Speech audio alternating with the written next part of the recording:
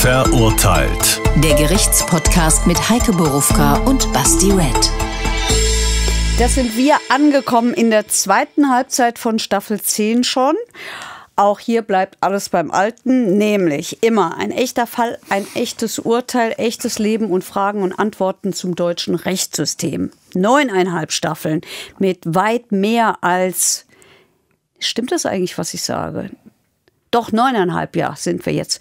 9,5 Staffeln mit weit mehr als 100 Folgen findet ihr werbefrei in der ARD Audiothek. Wenn ihr uns hören wollt, wenn ihr uns sehen wollt, dann schaltet ihr am besten die ARD Mediathek an oder ihr findet uns bei YouTube zurück auf dem Kanal des Hessischen Rundfunks. Und wenn euch das immer noch nicht reicht, dann gibt es uns auch weiterhin live, nämlich als nächstes in der Romanfabrik, ich traue es mich kaum zu sagen, mit unserer Quizshow, ich gucke einfach mal weg, kommt nichts, cool, am 24. April.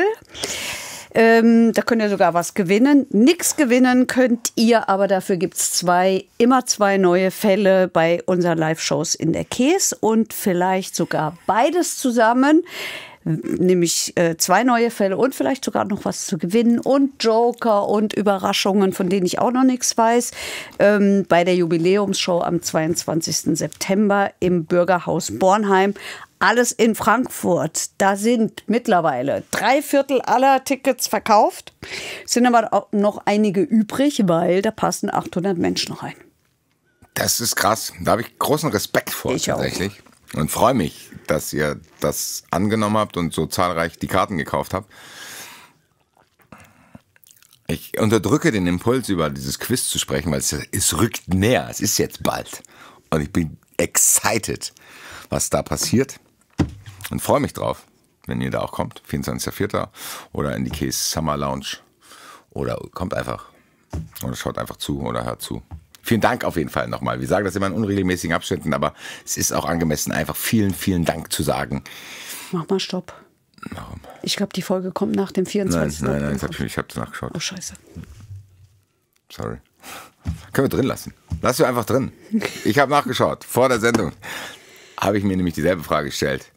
Ob denn dieses Quiz schon vorbei ist? Nein, es ist noch nicht vorbei. Und ich freue mich weiterhin. Es müsste jetzt aber bald sein. Gut, Friends and Families. Puh, sage ich mal. Puh, sage ich mal. Warum ich puh, sage ich mal, nochmal gesagt habe, hört ihr einfach jetzt selber. Der Fall. Im Sommer 2014 reist Nadja R. nach Syrien und schließt sich dem Islamischen Staat an. Sie heiratet einen IS-Kämpfer, führt den Haushalt und zieht die gemeinsamen Kinder groß. Als ihr Mann bei Kämpfen schwer verletzt wird, pflegt sie ihn. Bei Facebook bietet sie außerdem anderen heiratswilligen Frauen Unterstützung an. Als die Anti-IS-Allianz immer stärker wird, flüchtet Nadja R.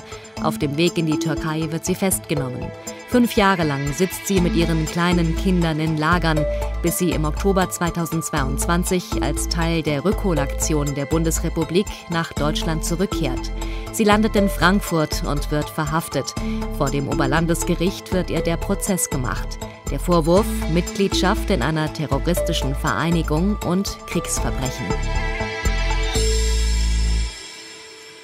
Kommen noch 2 weitere Notizen dazu. Mal was ganz anderes. Ja. Sehr komplex. Deswegen habe ich auch viele neue Fragen. Meine allererste ist: Kann Deutschland kontrollieren, was ich so überall mache auf der ganzen Welt, weil ich deutsche Staatsbürgerin bin? Oder wie ist da die Zuständigkeit eigentlich? Also wer legt überhaupt fest, ja, das darfst du machen, das darfst du aber nicht machen? Also in der Regel werden Straftaten von den Behörden verfolgt, in deren Land du sie begehst. Aber, das wäre jetzt meine Frage gewesen. Ja. Aber hier reden wir ja von dem Terrorverdacht. Und hier reden wir von Kriegsverbrechen. Kriegsverbrechen betrifft, da gilt das also hier geht es, man muss es klarer sagen, hier geht es um um das Völkerstrafrecht und da gilt das Weltrechtsprinzip. Da ist nationales Strafrecht anwendbar, wenn die Tat im Ausland passiert ist und das ist hier der Fall, die Täterin die Staatsangehörigkeit des betroffenen Staates besitzt. Also Nadja R. ist Deutsche. Das ist das eine. Und das andere ist, dass bei bestimmten Straftaten und bei Terror sind wir dabei, den deutschen Staat betreffen, also den deutschen Staat gefährden. Und da darf er sehr wohl was machen. Das heißt, wenn du in einem anderen Land, keine Ahnung, einer Oma die Handtasche klaust, wirst du in dem Staat verfolgt. Nicht hier bei uns. Wenn ich aber mich einer terroristischen Organisation anschließe, die eine Gefahr für Deutschland darstellt, dann kann auch Deutschland mich dafür bestrafen. So ist es. Was aber die Fragen aufwirft, wer legt das denn fest? A, wann ist eine Organisation terroristisch? Und B, die Völkergemeinschaft legt das fest. Was ist ein Krieg auch? Weil ein Kriegsverbrechen. Ja gut, um Kriegsverbrechen zu gehen, muss ja ein Krieg sein. So, dann ist ja kein Krieg. Also das Wort Krieg ist ja da, die Definition. Weil ich tue mich unglaublich schwer, das alles einzukategorisieren. Weil was ist der IS eigentlich? So. Eine Terrororganisation.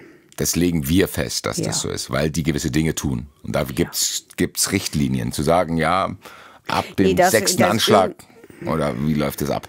Naja, also im Fall des IS ist es ja ganz einfach. Also der erklärt der Welt ja den Krieg. Zumindest der westlichen Welt. Das meinte ich nämlich jetzt. Das ist ja dann die westliche Welt, weil du hast von Weltrecht gesprochen. Das ist ja aber dann nur ein Teil der Welt. Es gibt mit Sicherheit Leute, die es gibt viele Leute, dahinter stehen, was die machen. Ja. Das heißt, ich will gar nichts bewerten. Ich will nur die Schwierigkeit darstellen, die solche Gesetzeslagen oder Zuständigkeiten beinhaltet. So, das muss ja dann, okay. Das heißt, wir legen uns darauf fest, okay, das sind Terroristen. Sind sie ja wahrscheinlich, ich will das ja gar nicht anzweifeln, aber das muss ja... Naja, also wir haben ja neben dem nationalen Rechtssystem, also hier unserem deutschen Recht zum Beispiel, haben wir ja sowas wie das Völkerstrafrecht. In dem stehen ja solche Dinge drin, damit man gegen sowas vorgehen kann. Ja, gleichzeitig also da geht das ja auch, da geht das ja auch, guck mal, da geht das ja auch zum Beispiel im Fall Ruanda, da hatten wir auch große Prozesse in Frankfurt dazu. Da geht es darum, wenn eine Völkergruppe die andere Völkergruppe ausrotten will und umbringt, ja, also da geht es um Genozid, um solche Sachen. Da geht die Welt schon her und sagt, ja, ich weiß nicht, ob das nur die westliche Welt ist. Guck, alleine, dass man hier so rätselt, und ich glaube tatsächlich, dass, was das Thema betrifft, wir beide sind komplette Laien. So, ich bin nicht tief in dem Game drin, du auch nicht. Das ist dann schon so, es wird halt in irgendeiner Weise festgelegt, okay, das darfst du nicht. Du darfst mit denen nicht rumhängen, weil die haben XY gemacht. Das wird ja dann scheinbar irgendwo festgelegt, weil es muss ja so sein, weil als das Gesetz geschrieben wurde, gab es den IS ja vielleicht noch gar nicht. Das entwickelt sich ja auch. Und es gibt ja auch dann hybride Organisationen. Ja, und irgendwann wird festgelegt. Der noch nicht, weil es geht ja mit Sicherheit auch zweifelhafte Organisationen, die vielleicht dann noch nicht darunter fallen. Naja, das war ja die Definitionssache nach der. Das meine ich. Das ändert sich ja auch so. Und das heißt, es gibt dann da Einstufungen. Wann wird das zu dem und wann wird das zu dem? Weil das ist ja dann entscheidend für die Rechtsprechung, die man dann dazu hat. Es gibt ja, keine Ahnung, wenn wir beide jetzt sagen, das ist alles nur wirklich sehr theoretisch. Wir beide gründen jetzt eine Organisation. So, und haben aber noch nichts gemacht und sagen, die Leute sollen sich uns anschließen. Dann sind wir zu dem Zeitpunkt, bis wir dann vielleicht mal irgendeinen Bullshit machen, erstmal eine normale Organisation. Ja, da muss ja irgendjemand sagen, jetzt haben sie sich Heike und Basti angeschlossen. Ja, und dann brauchst du irgendein Gericht, das irgendwann mal festgestellt hat, dass wir eine terroristische Vereinigung sind. Und dazu, genau, und da gibt es tatsächlich auch Grundlagen. Also der Nachweis der terroristischen Vereinigung, so viel kann ich sagen, der ist sehr schwierig. Damit du genau nicht hergehen kannst und sagen kannst, die haben halt eine andere Meinung, zack, Terroristen, kann ich wegsperren. Darauf wollte ich hinaus, ehrlich gesagt. Nicht. Darauf wollte ich hinaus, weil natürlich ist der IS jetzt ein leichtes Beispiel, in Anführungszeichen, weil es, wie du es gesagt hast, offensichtlich ist. Aber ich kann ja trotzdem nicht als Staat hoffentlich nicht locker hergehen und sagen, wenn du dich denen anschließt, dann ist aber was los. So, also da gibt es dann auf jeden Fall Abläufe, die da passieren. Okay, gut. Ich glaube, das war's auch an Nerverei von meiner Seite mit so theoretischen Modellen, weil ich habe das Gefühl, dass hier eine krasse Story dahinter ist. Die erste Frage, mit der ich vielleicht so eine kleine Chronologie oder Lebensgeschichte einleiten will, ist, wie alt war die überhaupt, als das alles angefangen hat? Jetzt muss ich nachfragen, als was angefangen hat? Ja, dass man da so reinslidet in diese Geschichte. Das ging bei der ganz früh los. Das ging bei der los, da wird sie so vielleicht 18 gewesen sein. Okay. Ja, Heike, erzähl einfach mal, glaube ich, ein bisschen, weil ich kenne die Story ja nicht, deswegen kann ich es mit meinen Fragen jetzt nicht konkretisieren. Ich glaube, man erzählt einfach die Geschichte dieser Frau. Wahrscheinlich am besten. So. Ja, also das ist eine Deutsch-Libanesin, das heißt, der Vater ist Libanese, die Mutter ist eine Deutsche, die ist in Landshut geboren, 85. Die Beziehung der Eltern war von Gewalt geprägt. Dann gab es die Trennung, als sie 1,5 Jahre alt war. Sie ist bei der Mutter aufgewachsen. Der Vater hat sich eigentlich für sie nicht interessiert. Sie hat ein sehr inniges Verhältnis mit ihrer Großmutter gehabt. Dann ist sie 6 Jahre alt. Der Vater sitzt in Haft wegen Drogendelikten, wegen Betruges, gefährlicher Körperverletzung, Waffenhandel und lauter so ein Zeugs. Und der will an Weihnachten seine Tochter treffen. Das bewilligt ihm auch die Anstalt, also der Knast. Er bekommt eine Woche Hafturlaub. Jetzt passiert was Merkwürdiges. Ein Justizbeamter gibt ihm den Pass mit. Und in diesem Pass ist seine Tochter, nämlich Nadja, von der wir reden, eingetragen.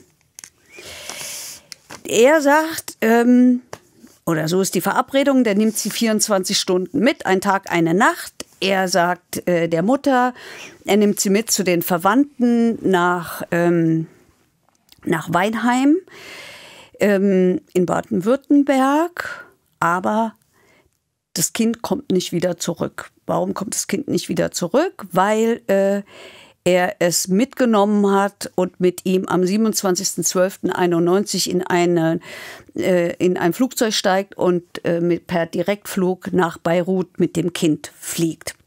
Die Mutter geht zur Polizei, erstattet Anzeige.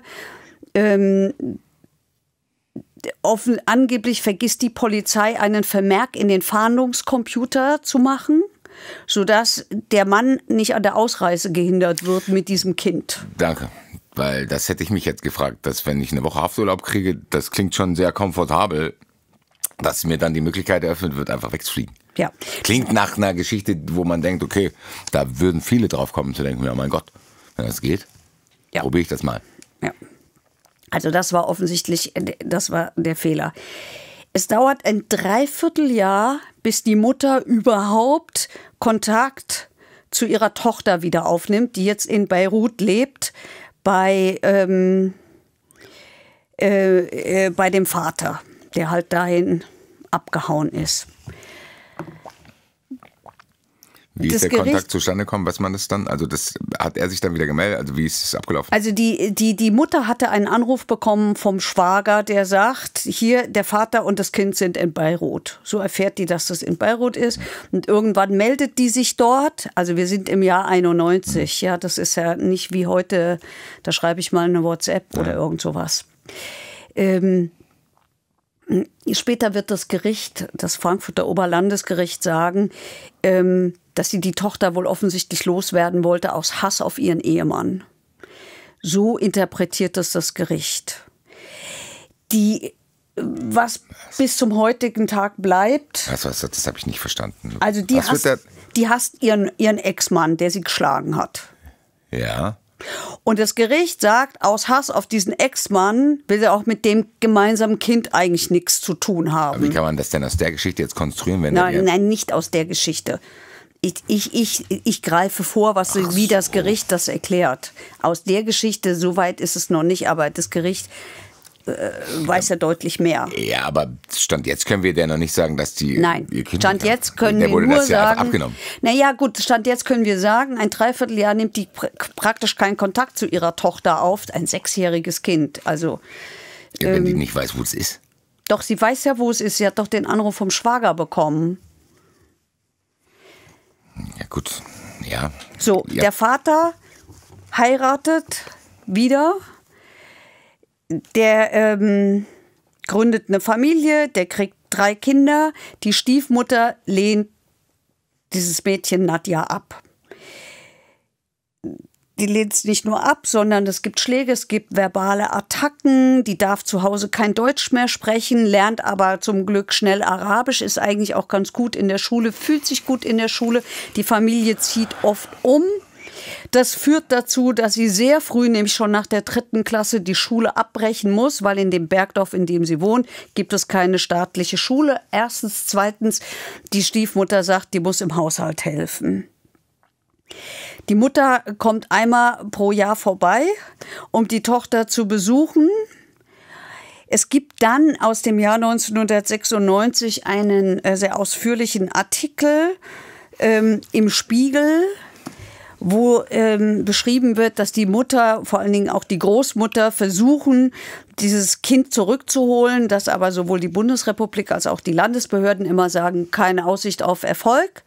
Das Problem sei, dass in diesen islamischen Ländern die Vormundschaft fast immer beim Vater liegt und man da keine Kinder zurückholen kann. Die Mutter schaltet wohl auch eine Anwältin in Beirut ein. Das Problem ist aber, du brauchst so ein Strafvollstreckungsersuchen. Also Deutschland muss sagen, muss einen Antrag stellen, dass der im Libanon seine Reststrafe absitzt und dass das Kind deshalb oder auch deshalb zur Mutter zurückkehren soll.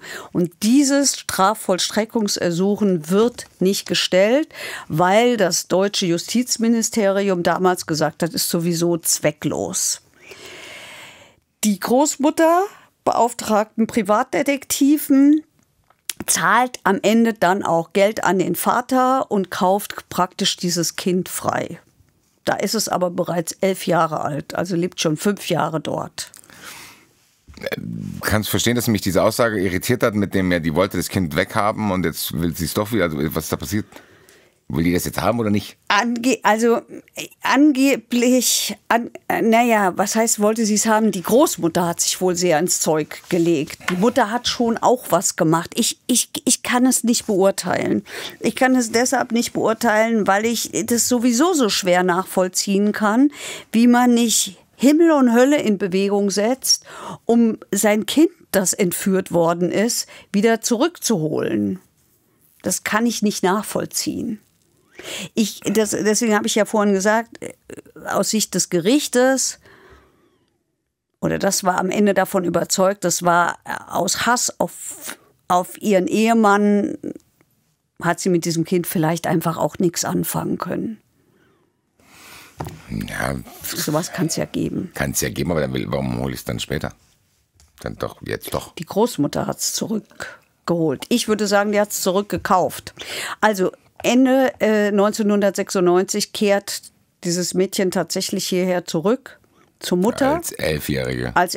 Da ist ja ehrlich gesagt in den ersten 11 Jahren schon mal viel Bullshit. Wir haben Gewalt, dann hin und her. Ein entführtes Kind, das bei einer Familie lebt, das eigentlich nicht leiden kann. Dann der Vater bockt sich eigentlich nicht für mich, gleichzeitig verschleppt er mich aber, dann hänge ich da rum. Wo ich weggebracht wurde, meldet sich auch erstmal nicht mehr. Dann meine Großmutter will mich dann hier und dann kauft die mich zurück und jetzt bin ich hier und kann die Sprache nicht kennt die eigentlich die Kultur auch nicht mehr, hat die letzten Jahre ja hier nicht mehr gelebt. Ist auf jeden Fall blöd. Fühlt sich offensichtlich verloren, fremd, sie schreit viel, sie weint viel, sie isst nicht mehr und will zurück in den Libanon. Und es dauert 2 Wochen und nach 2 Wochen lässt die Mutter sie auch zurück in den Libanon reisen. Du nickst, ich finde das schwierig. Ich denke, hättest du dir nicht vielleicht mal Hilfe holen können? Und nach 2 Wochen, was sendest du eigentlich für ein Signal an dein Kind? 2 Wochen und dann sagst du, okay, dann geh halt wieder. Die war doch 11 Jahre. Trotzdem. Da kann man schon sagen. 2 Wochen? Das ist doch keine Zeit. Natürlich fühlt das Mädchen sich hier fremd. Natürlich mit so einer Geschichte. Da kann man sich doch vielleicht ein bisschen mehr Mühe geben. Weiß ich nicht. Ich habe gar keine Ahnung, ehrlich gesagt, weil ich weiß weder, wie es dem Mädchen im Libanon ging, noch wie es ihr hier ging, noch kenne ich die Leute, warum die da weg wollte. Also weißt du, eigentlich erlaubt sich hier nicht eine Einstufung von irgendwelchen Sachen, weil wir gar nichts wissen, viel zu wenig, um diese Detailfrage zu beantworten. Man kann ja, weiß ich nicht, du kannst ja jetzt sagen, vielleicht waren die 2 Wochen die Hölle. Ja, aber bestimmt waren die Vielleicht Hölle. Vielleicht ist die auch sauer, weil die das ähnliche Gefühl wie das Gericht hat und gesagt hat, ey, jetzt plötzlich wollte ich mich wieder zurückkommen, jetzt hat mich da weggekauft, ich war gerade dabei, mir da Freunde zu suchen, was wollt ihr von mir, ich will wieder zurück. So, kann alles sein. Kann alles sein. Also jetzt sind wir im September 1999. Mittlerweile ist hier Nadja 14 Jahre alt und ihr Vater beschließt, sie soll heiraten. Und deswegen kehrt sie zurück nach Deutschland, nämlich zur Verwandtschaft nach Weinheim und wird dort verheiratet mit ihrem Cousin. Der ist 20, die ist 14. Bei der Hochzeit sind auch ihre Mutter und der neue Mann dabei. Bei der 14-jährigen Tochter, die vom Vater verheiratet wird. Die Mutter hat das Sorgerecht immer noch für dieses Kind und verhindert halt einfach gar nichts. Sie holt kein Jugendamt, auch die Großmutter greift nicht ein, niemand greift ein. So, jetzt lebt diese 14-Jährige mit ihrem 20 Jahre alten Mann im Jugendzimmer von dem, wird wohl gehalten da wie eine Leibeigene von der Familie, bekommt im Jahr 2000 mit 15 das erste Kind, muss den Haushalt der Schwiegereltern führen und in deren Geschäft helfen. Als sie volljährig ist, heiratet sie dann standesamtlich, kriegt das 2. und das 3. Kind. Das Jugendamt kommt in diese Familie, weil im Kindergarten blutige Schwielen bei den Kindern auffallen.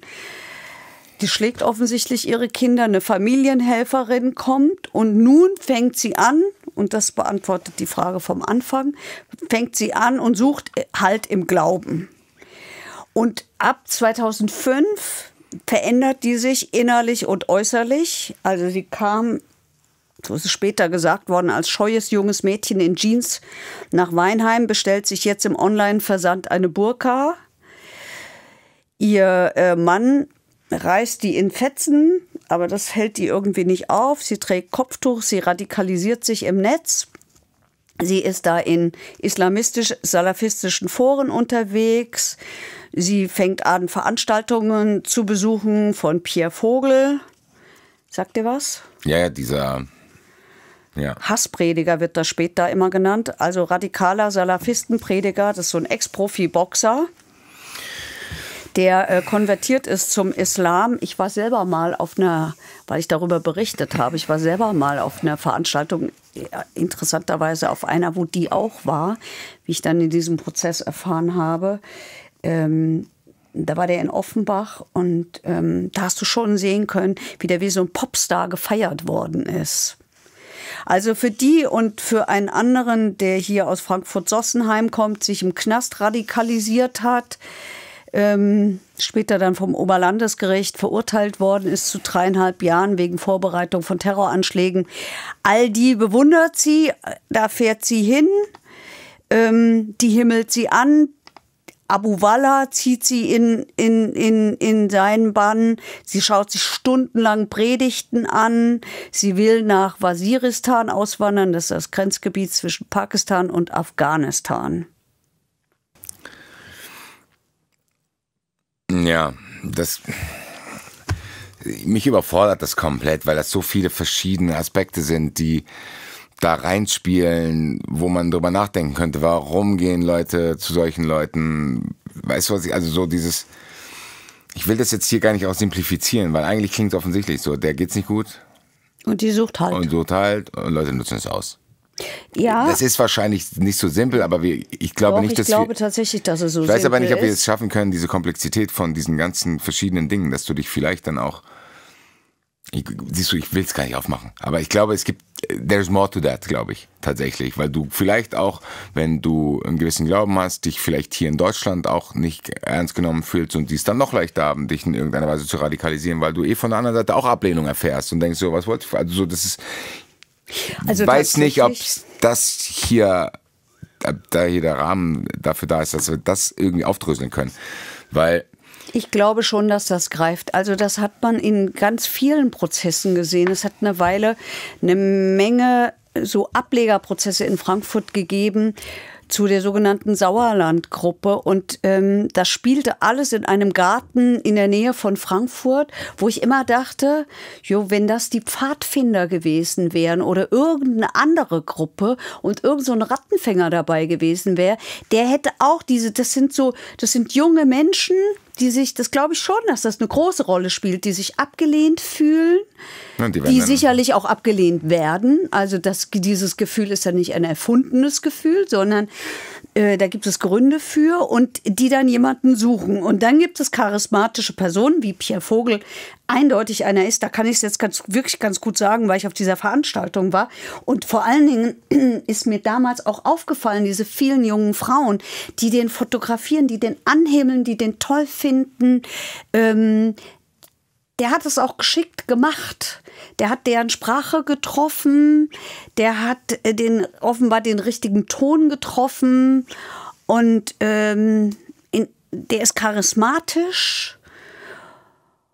Und so war das bei den jungen Typen auch, ich weiß, dass die da rekrutiert worden sind und dann ihr alles, was sie an Geld hier irgendwoher bekommen haben, investiert haben, damals in Funktionsunterwäsche, die sie alle auch da in das Grenzgebiet Afghanistan, Pakistan geschickt haben, um dort, das waren damals andere Gruppen, das war Al-Qaida und sowas, um die dort zu unterstützen im Kampf gegen die sogenannten Ungläubigen. So.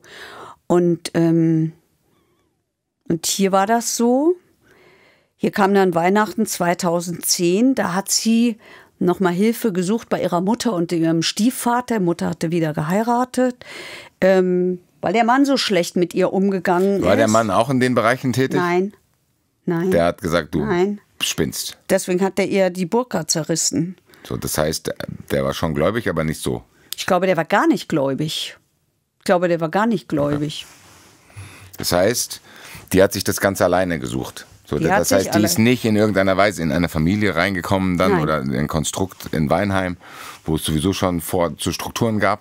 Nein. Sondern die ist da auf der Suche nach Halt, weil sie den nicht gespürt hat und weil sie wahrscheinlich auch nicht das stabilste Selbstvertrauensfundament hat aufgrund ihrer Geschichte. Ja. Einfach anfällig gewesen für die ganzen Geschichten. So würde ich das was man ja fast nachvollziehen kann. Ja. Deswegen habe ich den Fall auch rausgesucht. Du weißt ja auch. Deswegen habe ich den Ich glaube, Fall das vergessen die Leute immer, auch bei anderen Geschichten, wie leicht man da drin landet und dass es den Leuten wahrscheinlich auch nicht mal immer nur darum geht, was die erzählen, sondern dass es auch einfach eine Gemeinschaft ist. Weil wir diskutieren immer, wir reiben uns immer auch gesellschaftlich immer an so Diskussionen auf. Ja, was die da sagen, stimmt ja gar nicht. Ja, ach nee. Es ist aber auch egal, was die sagen. Es geht um Zusammenhalt. Deswegen sage ich ja, es hätten auch die Pfadfinder sein können. Es hätten in einem anderen Fall vielleicht auch Neonazis sein können. Das meine ich, deswegen wollte ich mich hier in dem Fall auch selber bremsen, um das zu kontextualisieren, weil es ist auch egal. Weil du sagst, es können auch Pfadfinder sein. Wenn die Pfadfinder sagen, die anderen Pfadfinder sind scheiße, die müssen in die Luft sprengen, findest du auch irgendwelche Leute. So, deswegen sagen wir einfach mal, die ist dahin geraten. Ja, aber was passiert denn dann überhaupt? So, ich kann ja Videos gucken, ist ja die eine Sache. Aber ich muss ja dann muss es ja einen Step geben. Wie sieht der denn aus? Also, es ist Weihnachten 2010. Die sucht Hilfe bei ihrer Mutter und ihrem Stiefvater wegen ihres gewalttätigen Ehemanns. Sie bekommt das nicht. Sie fühlt sich aber, deswegen sage ich, es ist Weihnachten, sie fühlt sich gezwungen mitzufeiern, will das aber nicht, weil sie fühlt sich ja nicht als Christin. Es gibt Streit, sie beschimpft ihre Mutter als Ungläubige, sie rastet aus, nimmt einen Aschenbecher, wirft den gegen so eine Glastür und haut in dieser Nacht ab, verbringt die Nacht dann in Moscheen, wird schließlich von der Polizei aufgegriffen, wird dann in eine Klinik gebracht, bleibt dort, kriegt eine Nacht Krisenintervention, wird, man muss fast sagen, leider wieder entlassen. Da diagnostizieren sie ihr auch so eine psychotische Störung. Und dann konzentriert sie sich immer weiter also sie geht zurück, weil bleibt ja nichts anderes übrig, konzentriert sich immer weiter auf die Regeln des Islams. Also da scheint sie sich festzuhalten.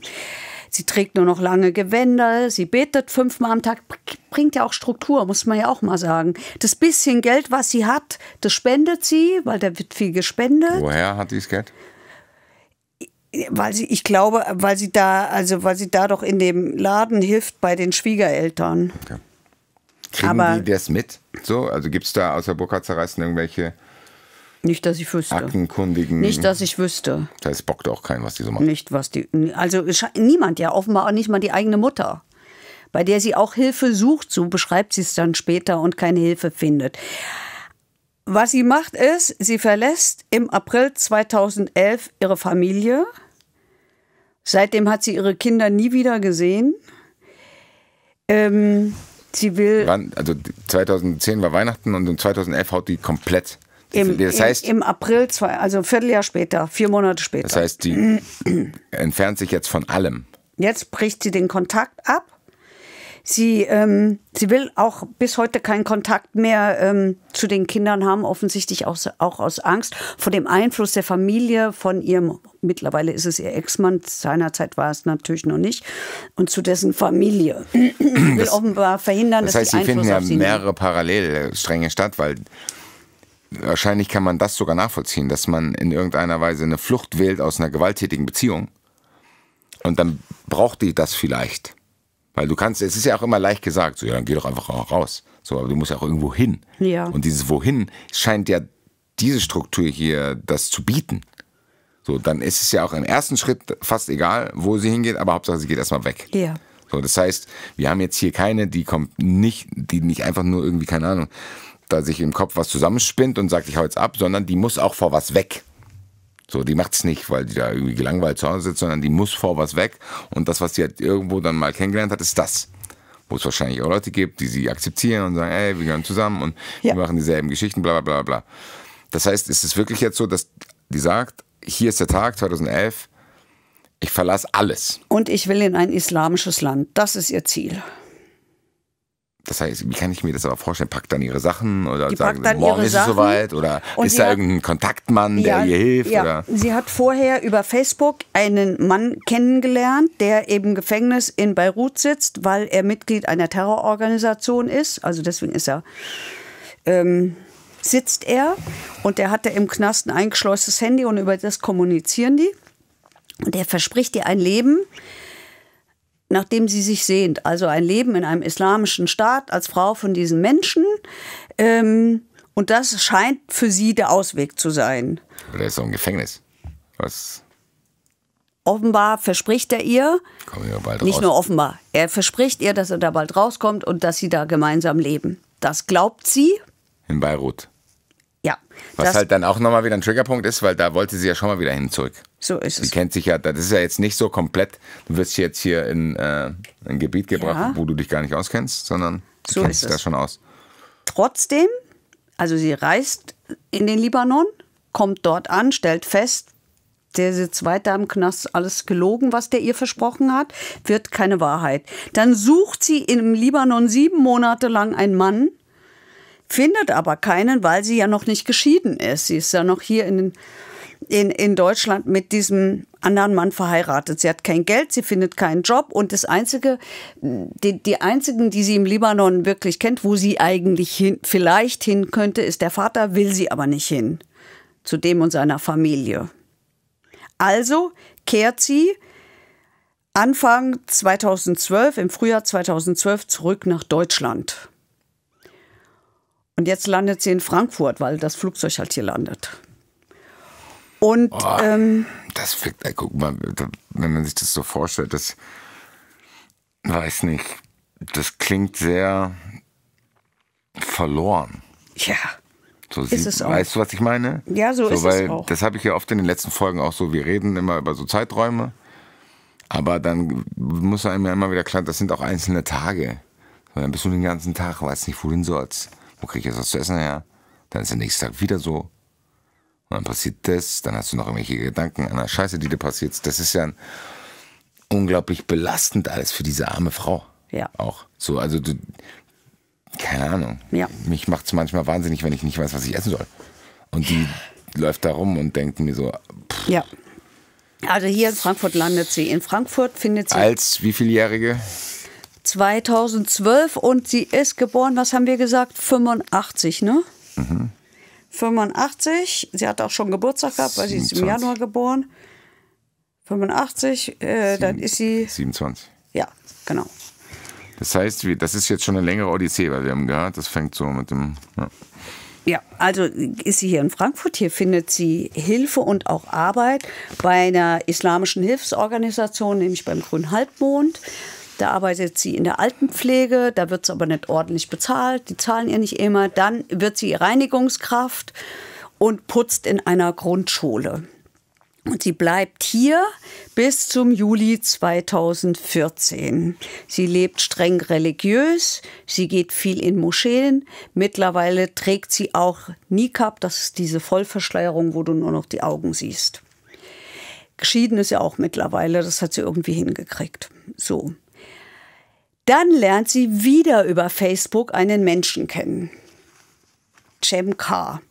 Der kommt aus Hamburg, ist 32 Jahre alt, ist der Sohn türkischstämmiger Eltern, in dessen Elternhaus Religion überhaupt keine Rolle gespielt hat. Der hat Medienkommunikation studiert, hat später dann als Türsteher gejobbt, hat Dönerladen betrieben und hat sich irgendwann auch radikalisiert. Also das sieht man tatsächlich, das hört man und sieht man auch immer in den Prozessen. Das geht immer auch äußerlich mit einer Veränderung einher. Lassen sich die langen Bärte wachsen, besuchen salafistische Moscheen. Und der schloss sich dann dem radikalen Islamismus an und ist im Februar 2014 aus Hamburg verschwunden und nach Syrien gereist. Und mit dem schreibt sie sich jetzt. Der schreibt ihr, komm nach Raqqa, hier kannst du Allah nah sein. Dann geht sie zu ihrer Großmutter, leiht sich von der Großmutter Geld. Der Großmutter sagt sie, ich brauche Geld für Möbel. Die gibt ihr 2.000 Euro. Von diesen 2.000 Euro reist sie nach Istanbul. Da wird sie von Schleusern abgeholt. Die bringen sie über die Grenze nach Syrien. Dann kommt sie in ein Gästehaus für Frauen. Das haben diese Organisationen überall. Kaum ist sie angekommen, heiratet sie diesen Cem im Glauben, Gott hat sie zusammengebracht. Über Facebook? Ja. Ich nehme das schon mal vorne weg. Also was tatsächlich ist, in diesem Mann hat sie tatsächlich jemanden gefunden, mit dem sie sich gut versteht. Ehrlich gesagt klingt der jetzt auch, das weiß nicht, mein Gott. Ich tue mich unglaublich schwer, trotzdem das immer so zu bewerten.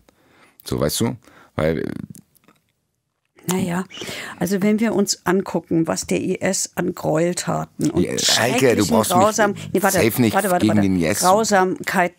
begangen hat. Und diese vor allen Dingen jungen Männer, die da hingehen und für den IS kämpfen, haben sich halt leider auch an diesen Dingen beteiligt.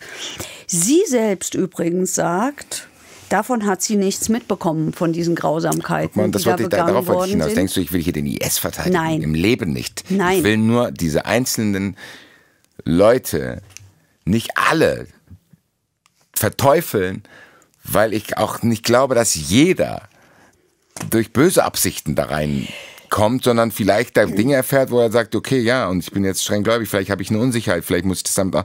Also das ist so, ich finde es unglaublich schwierig, weil ich habe so trotzdem das Gefühl, das sind halt Salafisten, aber auch unter denen wird es wahrscheinlich Leute geben, die Abstufungen haben. Genau das war der Grund, weshalb ich mich dazu entschieden habe, den Fall machen wir. Die wirkt auch nicht böse. Nein, die wirkt auch nicht böse, Gleichzeitig sondern muss man aufpassen, dass man das auch nicht verharmlost und sagt, das ist auch gefährlich. Absolut.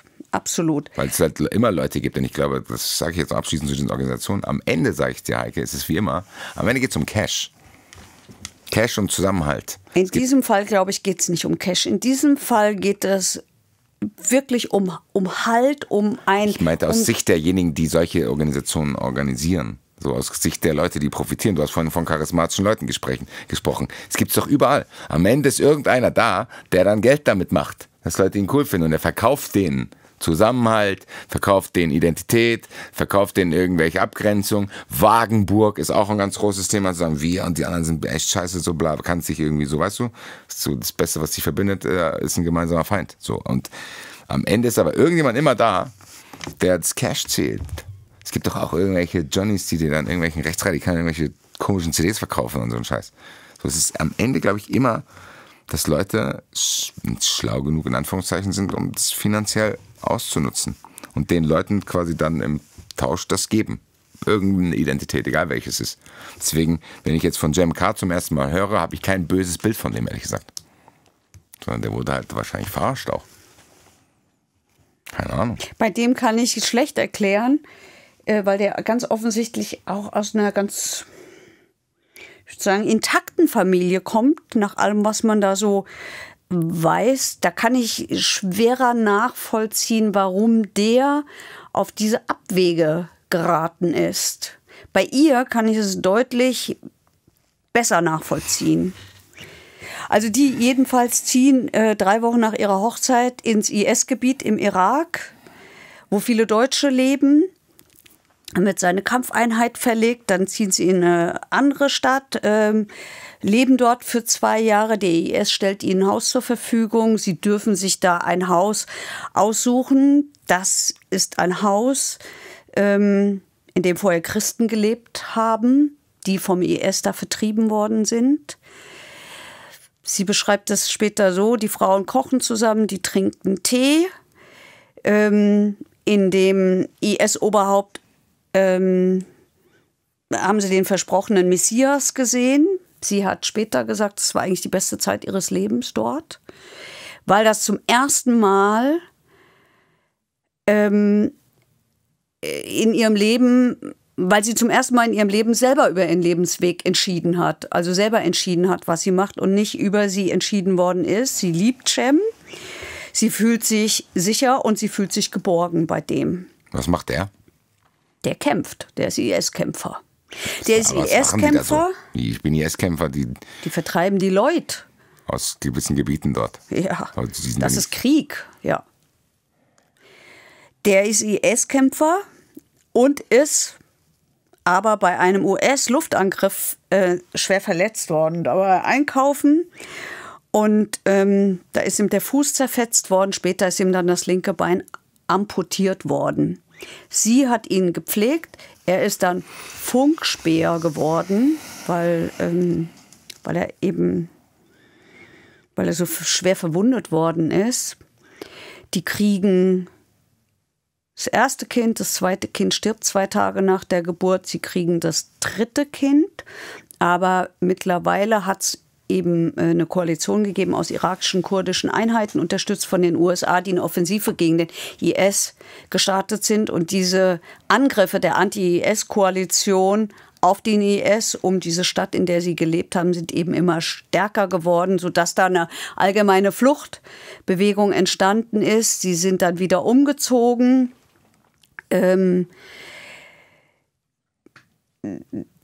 Die Kämpfe haben sich verschärft. Wir sind jetzt im Juni 2017. Es gibt immer mehr Luftangriffe. Und deshalb hat Jem K. entschieden, Frauen und Kinder sollen in Sicherheit kommen. Und dann flüchten sie mit Hilfe von Schleusern Richtung Westkurdistan, also durch Westkurdistan Richtung Türkei. Und auf der Flucht wird sie an einem Kontrollpunkt von Einheiten der kurdischen Volksverteidigung festgenommen, sie und die Kinder. So, und dann sitzt die, das haben wir ja vorhin gehört, jahrelang in diesen Lagern und lebt unter katastrophalen Bedingungen. Das sind 40.000 Menschen im staubigen, weiten Wüstenland leben die in so langen Reihen mit Zelten. Das ist richtig schlecht. Mittlerweile ist sie 31 Jahre alt, ist da mit ihren zwei Söhnen. Wei, oh wei. Er sitzt im Keller, er ist weiter beim IS geblieben. Der gehörte zu den letzten verbliebenen IS-Kämpfern. Im Oktober 2017 ist er dann auch verhaftet worden. Seitdem sitzt er in kurdischer Haft und keiner weiß so richtig Details dazu. So, und jetzt gibt es im Herbst 2017 einen große Artikel über sie in der Zeit und im Spiegel. Warum? Weil es Kolleginnen gab, die dorthin gereist sind und die Leute besucht haben. Und die waren in diesem Lager und haben diese Frau besucht.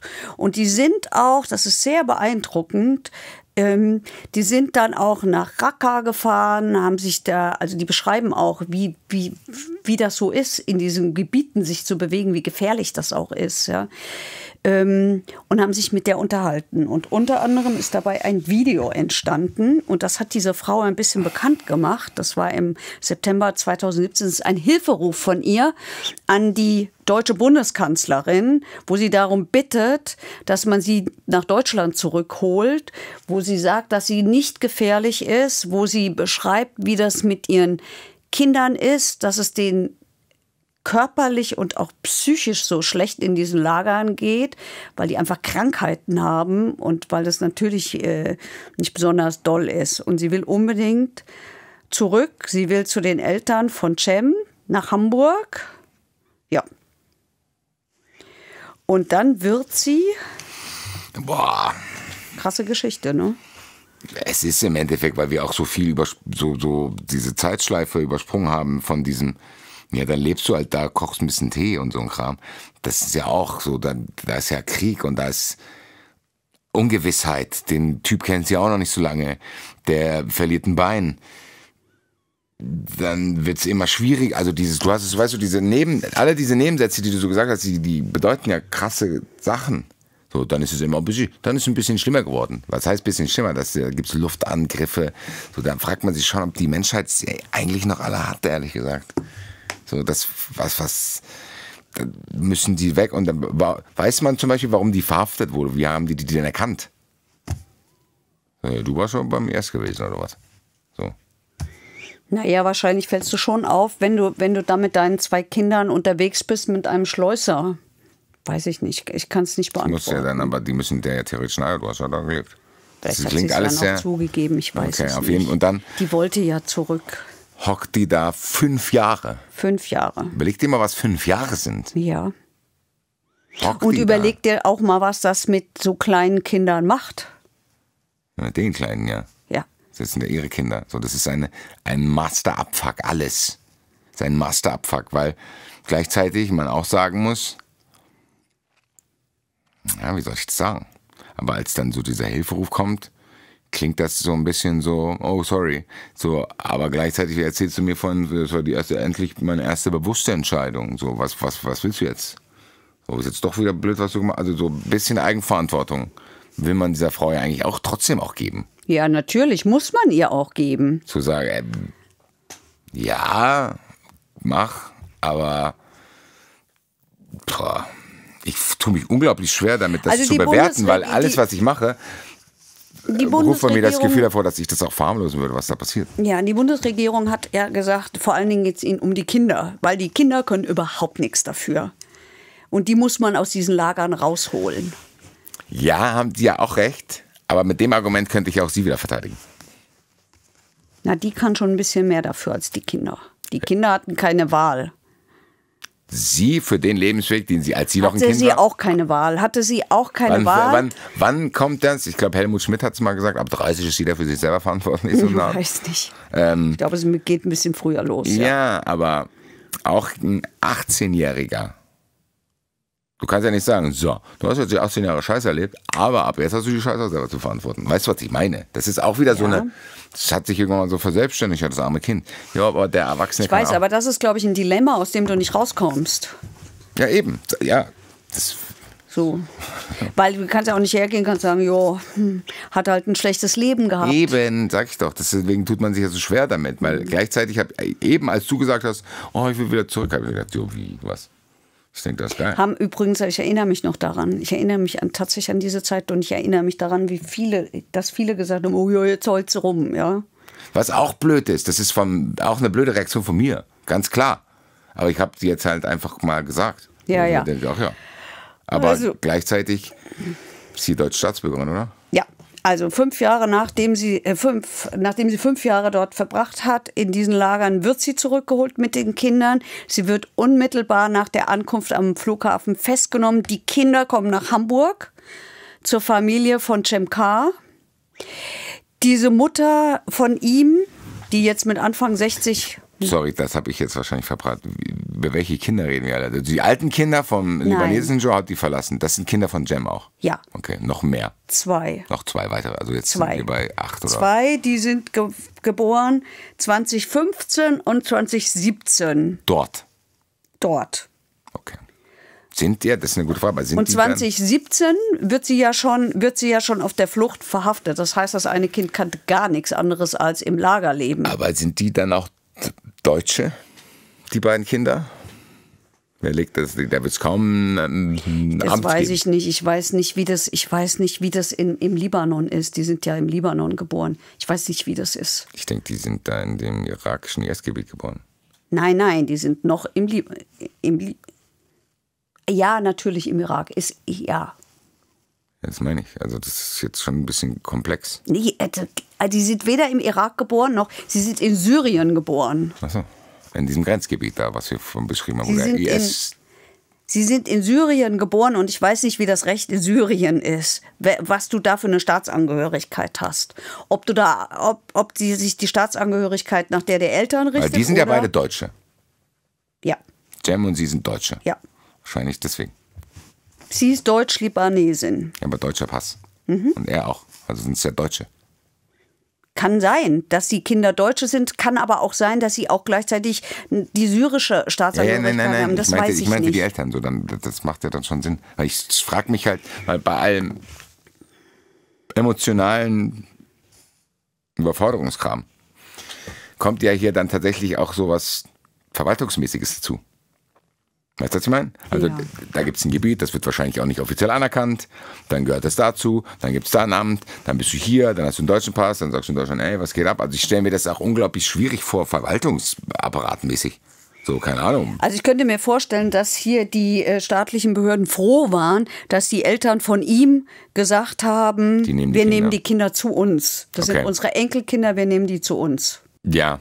Das erklärt es ja dann vielleicht auch. Man hat ja hier dann auch schon Strukturen und Leute auch. Der Cem K. ist ja nicht ein einzelnes Phänomen, was irgendwo da erschienen ist, sondern der kommt ja auch aus einer Familie, die sagen, ey, das sind unsere Enkelkinder. Und ich glaube auch, dass man dann Kontakt hält, egal ob der jetzt in irgendeiner Weise sich da radikalisiert hat, sondern dann sagt, ey. Also ich glaube, dass das Beste war, was den Kindern passieren konnte. Genau. Bei allem Bullshit, der um euch rum passiert und welche Sachen auch immer dazu geführt haben, dass ihr da in die Situation geraten seid, hier holt erstmal die Kinder. Und dass auch gut ist, dass das geht. Weißt du, was ich meine? So nicht so von, sondern nee, ja, erstmal und dann können wir immer noch weiter schauen. Also diese Mutter von ihm, die hat's halt anders gemacht als Nadjas Mutter. Die hat sich jede Hilfe geholt. Die kannte ja Nadja R. überhaupt nicht. Die hat die ja nie in ihrem Leben gesehen.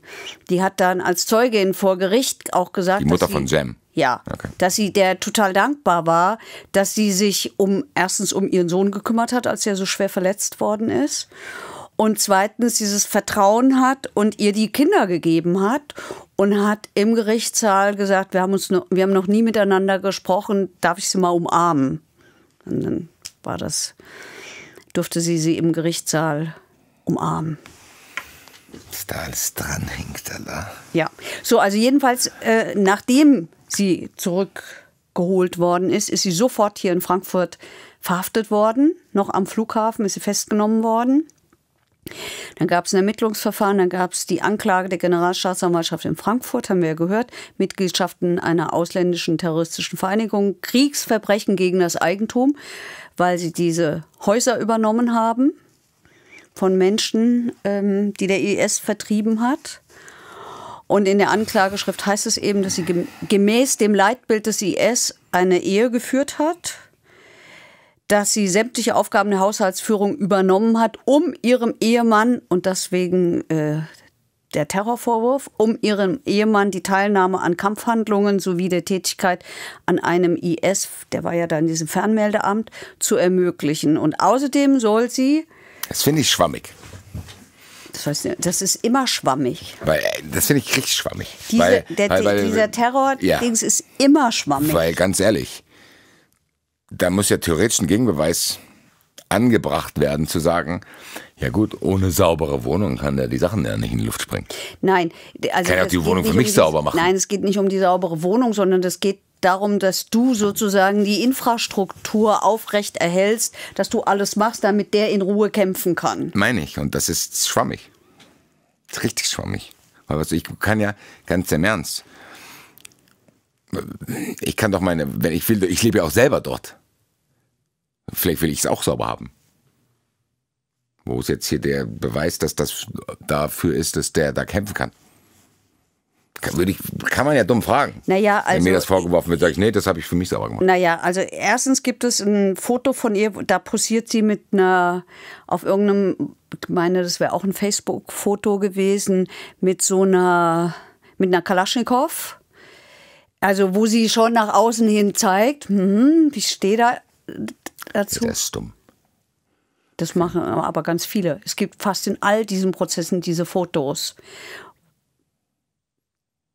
Und dann hat sie über ihre Facebook-Seite hat sie sich an heiratswillige Frauen gewandt, deutsche Frauen gewandt, und hat denen angeboten, sie zu unterstützen bei der Einreise aus Deutschland ins IS-Gebiet und sozusagen auf der Suche nach Weiß man da, ob das viele gemacht haben?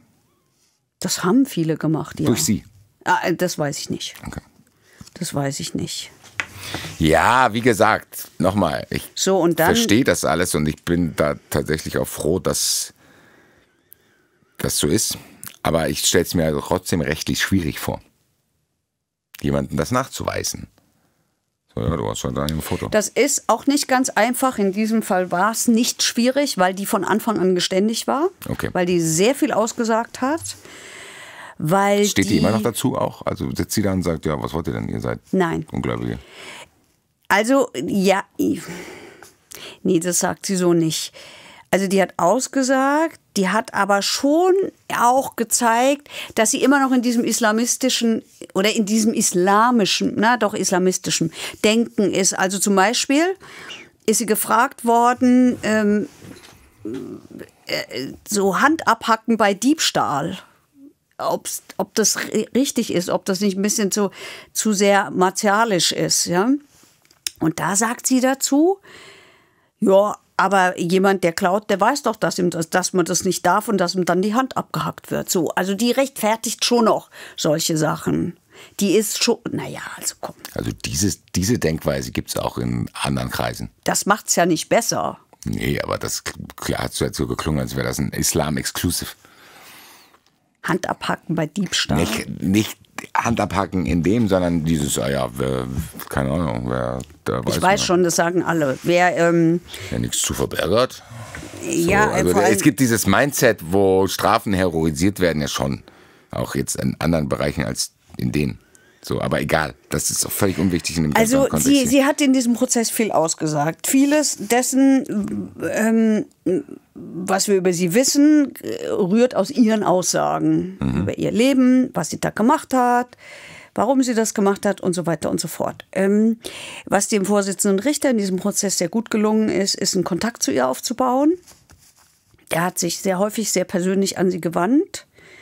Das war mehr Therapiegespräch. Trotz dieser großen Distanz, die man ja in diesen Gerichtssälen immer hat, ist das ganz gut gelungen. Der hat sie auch im Urteil ganz direkt angesprochen und hat auch da nochmal zu ihr gesagt, dass er findet, dass sie lernen müsse, sich zu fragen, ob das wirklich immer all das ist, was Allah, ob all das, was Allah von ihr verlangt, wirklich das ist, was sie auch will.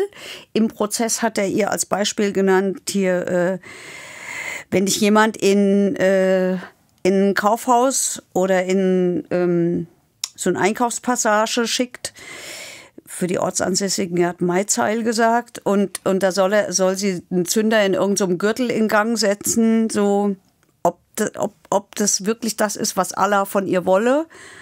Und da hatte man schon das Gefühl, dass sie ihn versteht. Das Gericht hat ihr wirklich zugute gehalten, dass sie so umfangreich und auch sehr schonungslos ausgesagt hat, dass sie sich selbst belastet hat, indem sie vor Gericht gesagt hat, ja, seit dem Jahr 2011 hat sie den Dschihad, diesen sogenannten Heiligen Krieg gegen die Ungläubigen, gut geheißen. Das Gericht, fand ich, hat eindrucksvoll gesehen, was sie für außergewöhnliche traumatische Erlebnisse in ihrem Leben hatte. Also wie schrecklich diese Geschichte ist. Ja. Und der Vorsitzende hat sich am Ende ganz persönlich an sie gewandt und hat gesagt, wir haben sie kennengelernt, wir haben sie ein bisschen verstanden, wir haben verstanden, wie es zu den Taten gekommen ist. Was sind denn die genauen Taten dann? Wird das aufgedröselt? Was ist denn die? Ja, du warst Mitglied. Das muss ja aber irgendwie, das muss ja irgendwas Handfesteres sein. Naja, einmal war es das, dass sie in diesen Häusern da gelebt hat. Das ist ein Verbrechen, weil ich dann dazu beigetragen habe, dass die da das machen können. Das ist so wie beihilfemäßig. Die hat ja selber niemanden erschossen zum Beispiel. Nein, die hat niemanden erschossen, aber das, guck mal, wenn du... ich will dich gar nicht jetzt ins Dribbeln bringen, aber wie konkret? Was ist konkret der Tat? Mitgliedschaft in einer terroristischen Vereinigung. Und das wird dann nicht mehr... Das reicht auch, wenn sie sagt, ich habe mich dem IS angeschlossen. So, genau. Das war es dann auch. Da wird nicht mehr drunter herum definiert. So, ja, Tätigkeit. Das ist einfach, ich bin da Mitglied. Das ist eine Strafe. Doch, natürlich wird geguckt. In dem Fall ist dieses Schwammige, was du sagst. Die hat quasi die Infrastruktur mitgepflegt. So ist meine Übersetzung davon. Okay. Und Kriegsverbrechen gegen das Eigentum. Also ich übernehme ein Haus, das einem anderen gehört, weil eine terroristische Organisation die Menschen, denen das eigentlich gehört, da drin vertrieben hat und es mir zur Verfügung stellt. Das darf ich auch nicht annehmen dann. Nein, natürlich nicht. Okay. Ja, diese Fragen muss man noch stellen, weil ich glaube schon, dass es wichtig ist, dass das klargezogen ist. Ja. Weil Mitgliedschaft in einer terroristischen Organisation, wenn da irgendwann mal der Falsche dann beteiligt ist und sagt, ja, das ist schon Mitgliedschaft, da muss man ja schon vorsichtig sein. Da ist man auch sehr vorsichtig und dieser Nachweis ist auch nicht so einfach. Gut, das meine ich. Der ist auch nicht so einfach und der ist auch... Ich zweifle auch nicht an, dass die da nicht mitgemacht hat. So. Also ich erinnere mich an diese ganzen Al-Qaida-Prozesse, da ist es nicht häufig gelungen, das nachzuweisen. Da haben die Gerichte dann anderes verurteilt. Ja, aber... Bombe ist explodiert im... Totschlag oder irgend sowas, ja. Ja, schwierig auch. Ich verstehe da auch die Schwierigkeit, weil wie willst du das auch alles immer, auch durch dieses ganze fluide Geschehen in Gesetzestexte pressen, weil das ändert sich ja dann auch, dann kommt noch irgendwas Digitales dazu, bla bla bla bla. Aber das heißt, die ist verurteilt worden wegen Mitgliedschaft in einer terroristischen Organisation und diese andere Geschichte, weil die in einem Haus gelebt hat. Ja. Wie lange kriege ich denn für sowas eine Strafe? 3 Jahre und 3 Monate hat sie bekommen. Plain, also ohne Bewährung. Ja, Bewährung gibt es nur bis 2 Jahre. Die hat 3 Jahre und 3 Monate bekommen. Der Haftbefehl ist auch aufrechterhalten worden. Und zwar, weil immer noch eine Fluchtgefahr bei der gesehen wird, weil die weiterhin sagt, ich will in einem islamischen Land leben. Deutschland ist kein islamisches Land. Anfang Dezember dieses Jahres wird die 2/3 verbüßt haben. Dann kann man darüber nachdenken, ob man den Rest der Strafe zur Bewährung aussetzt und dann halt so Auflagen gibt. Du musst dich regelmäßig melden, du musst an irgendwelchen Programmen teilnehmen, du kriegst einen Bewährungshelfer, du musst eine Therapie machen oder einen Arbeitsplatz nachweisen, so irgendwas. Das kann man machen. Das hat er ihr auch in Aussicht gestellt. Das Gericht sagt, sie sehen da gute Chancen, dass sie sich ein neues Leben aufbaut, vielleicht in Hamburg, bei ihren Kindern und der Familie von ihrem Mann. Das funktioniert so, dass ein Sachverständiger, die wahrscheinlich jetzt im Herbst irgendwann im Gefängnis aufsucht, mit der redet und versucht, rauszufinden, ob diese Frau noch gefährlich ist. Das ist doch praktisch unmöglich. Aber was willst du denn machen? Du musst doch den Menschen eine Chance geben. Ich muss hier sagen, da hätte ich als Sachverständiger richtig Angst. Weil gleichzeitig, klar, du kannst jetzt nicht sagen, ja, die glaube ich nicht, aber wer will das denn prognostizieren? Das ist im Endeffekt Roulette spielen. Ja, aber das brauchst du immer. Du brauchst immer ein Gutachten über die Gefährlichkeit, sonst kannst du die Leute nicht rauslassen. Weil das ist ja eine Terroristin, die ist als Terroristin verurteilt. So, meine ich. Und das ist praktisch, ich glaube, dass man hier zugeben muss, der unmöglich zu prognostizieren. Also der Vorteil in diesen Fällen, die vor dem Oberlandesgericht verhandelt werden, ist, dass das Gericht, das sie verurteilt hat, also sie zumindest im Prozess kennengelernt hat, auch am Ende diese Anhörung mit ihr machen wird. Vielleicht gibt das ein bisschen mehr Sicherheit. Ja? Die können die natürlich besser beurteilen als irgendein Gericht, das die noch nie vorher gesehen hat. Klar, aber eigentlich kann man hier gut ablesen, dass es gewisse Dinge gibt, wo zumindest, wenn man sich anhört von den Leuten, die darüber sprechen, so getan wird, als wäre da jetzt irgendwie in irgendeiner Weise, keine Ahnung, eine Wissenschaft dahinter, eine Prognostizierung möglich, bla bla. Aber eigentlich, wenn man ganz ehrlich ist das eine 50-50-Geschichte. Da kannst du mich hinschicken zu der, du kannst einen Sachverständigen hinschicken, du kannst, keine Ahnung, Andreas Möller dahin schicken, du kannst Kerl mit den Frosch dahin schicken. Das ist eine 50-50-Geschichte, was mir zeigt, dass das auch unfair für die Leute ist, die das bewerten sollen. Weil von denen wird so eine gefühlte Definitivheit verlangt. So, da geht jetzt einer hin, redet mit der. Und dann muss der sagen, ich halte es nicht für wahrscheinlich, dass er was noch macht, eine Woche später macht er irgendwas. So, man bürdet diesen Menschen, der das beurteilt, auch viel auf. Aber was ist die Alternative? Ich sage nicht, dass es eine gibt, Heike. Ich sage nur, dass oft so getan wird und ich glaube, Leute wollen das auch so empfinden. Wie, ja, da sind ja staatliche Sachen, da ist ja ein Stempel drauf, da ist ja dies, da hat ja ein Sachverständiger drüber geguckt. Einfach mal ehrlich sein, das ist eine 50-50-Geschichte, Punkt. Kann mir auch einer sagen, was er alles studiert hat und wie er die Aussage interpretiert. Keiner weiß. Punkt. Das heißt nicht, dass ich eine Alternative habe, aber ich glaube, so beunruhigend das für den einen oder anderen vielleicht auch ist, die Justiz kann das gar nicht klären. Keiner kann das klären. Die können hier nur Wahrscheinlichkeiten abwägen. Aber diese Geschichte... Ja, die können wahrscheinlich... Natürlich, das sind immer Prognosen, Logo. So, immer. Damit, ich glaube einfach, dass die Leute lernen müssen, damit zu leben. Und du kannst natürlich versuchen, die in irgendeiner Form abzusichern. Da bist du immer noch nicht 100% sicher. Aber es gibt dann vielleicht ein bisschen das Gefühl von Sicherheit, wenn du sagst, so die nächsten 3 Jahre... meldest du dich regelmäßig, du weist nach, dass du einen Bewährungshelfer hast, du weist nach, dass du eine Therapie machst oder. Ja, aber im Endeffekt ist es ein gutes Beispiel dafür, dass das kann man gar nicht klären. Es geht nicht zu klären. Weil was willst du machen? Du kannst ihn nicht für immer wegsperren und sagen, ja, das ist mir zu gefährlich. Ja. Du kannst es aber auch nicht verharmlosen und sagen, du hast eine schwere Kindheit. Du kannst auch nicht sagen, ja, da musst du aber das und das machen.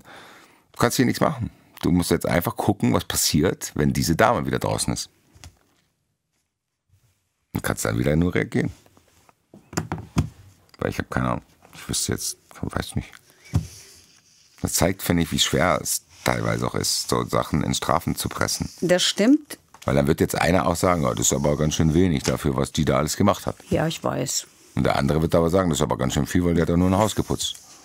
Ja, genau. Und dann gibt es den einen, dann sagt er so, und dann diskutiert die alles. Weiß nicht. Für mich ist das viel zu kompliziert, muss ich dir sagen. Das ist so viel, das ist mein Kopf kaputt. Weiß nicht. Was soll man dazu sagen? Ich würde sagen, wir haben ja vorhin das mit dem Völkerstrafrecht gemacht. Du hast mich doch gefragt, wer bestimmt das denn? Das könnten wir eigentlich ganz gut heute mit in den Zuschauerraum nehmen, weil wir haben heute Drescher. Ehrlich gesagt, können wir in den Zuschauerraum gehen? Ich finde ja, oder? Dann machen wir es bitte. Zuschauerraum.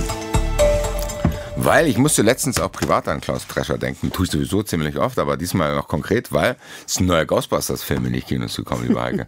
Mensch, dann fragt mein Fitnesstrainer, liebe Grüße, Rafa, fragt mich, ob ich Bock habe, mit ihm da reinzugehen. Und woran habe ich natürlich als erstes gedacht? Klaus Drescher. Drescher.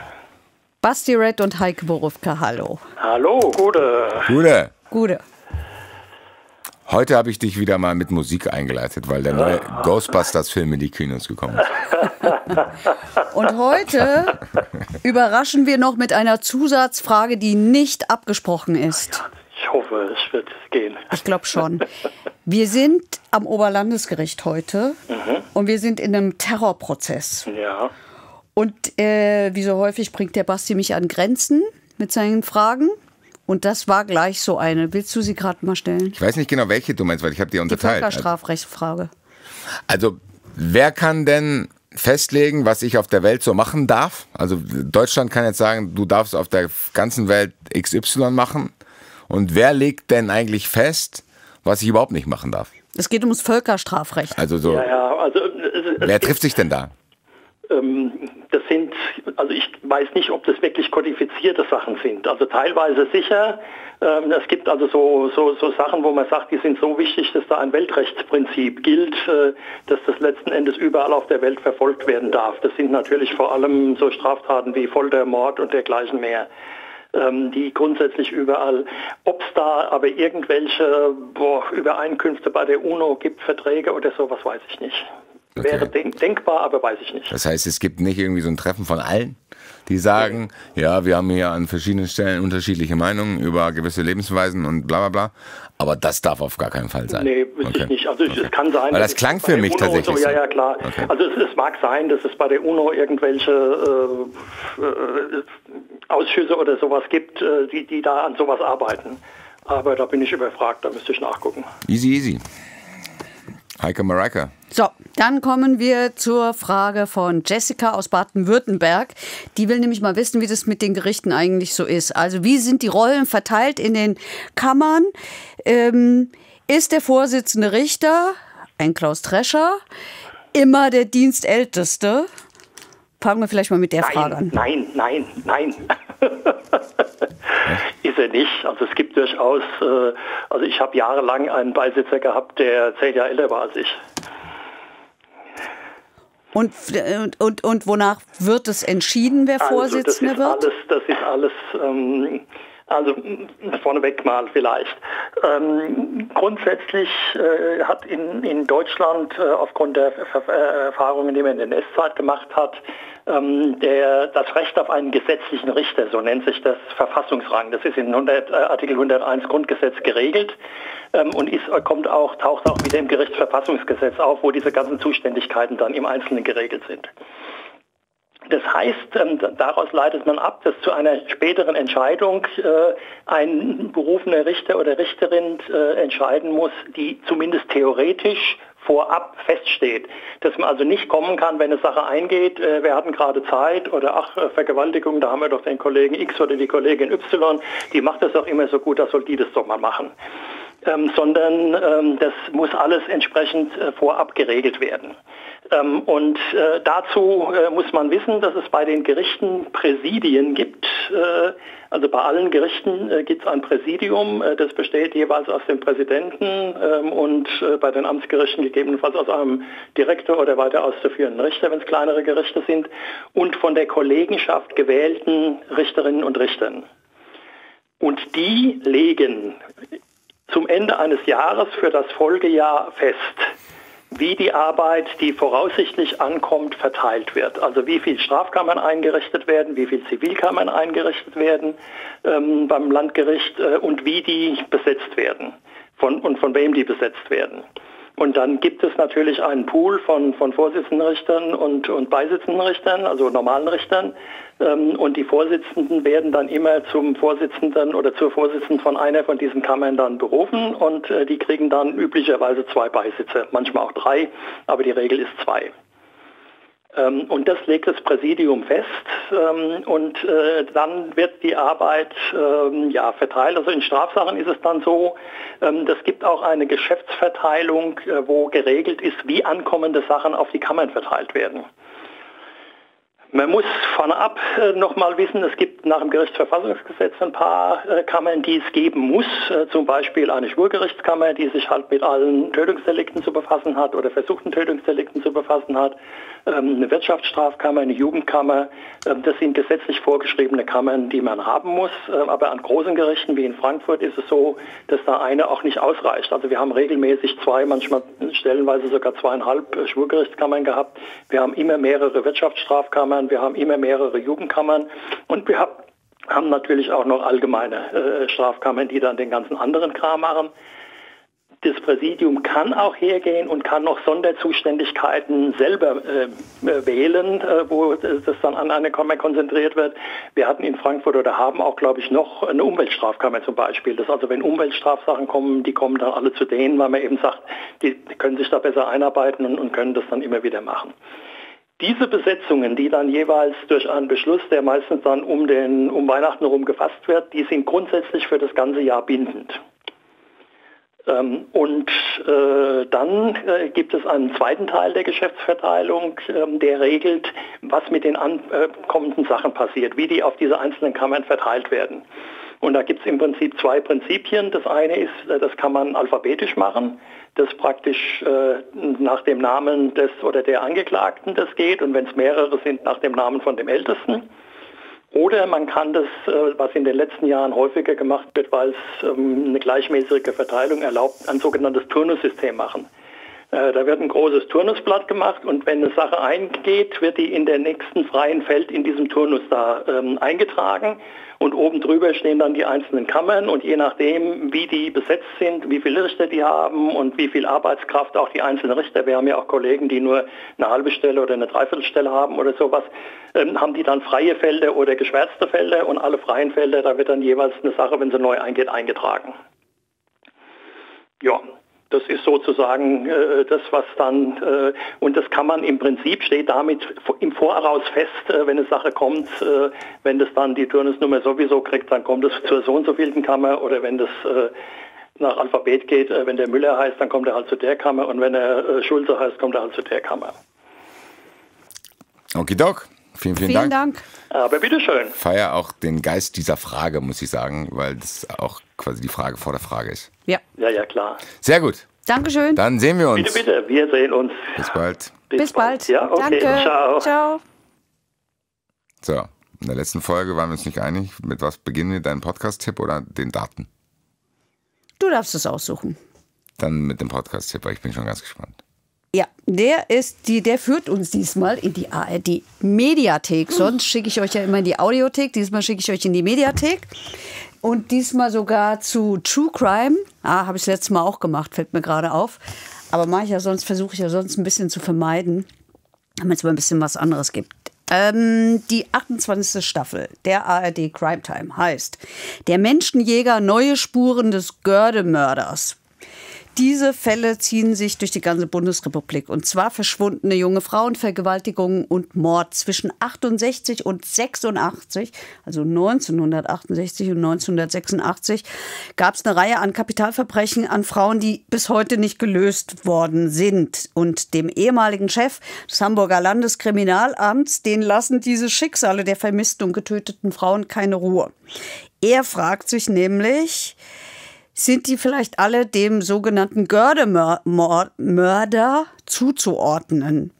Hat er vielleicht noch viel mehr Menschen umgebracht, als bislang bekannt ist? Antworten darauf findet ihr in der Mediathek.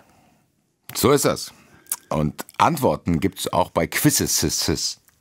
Manchmal jedenfalls. 24.04. Romanfabrik. Verurteilt. Das Quiz.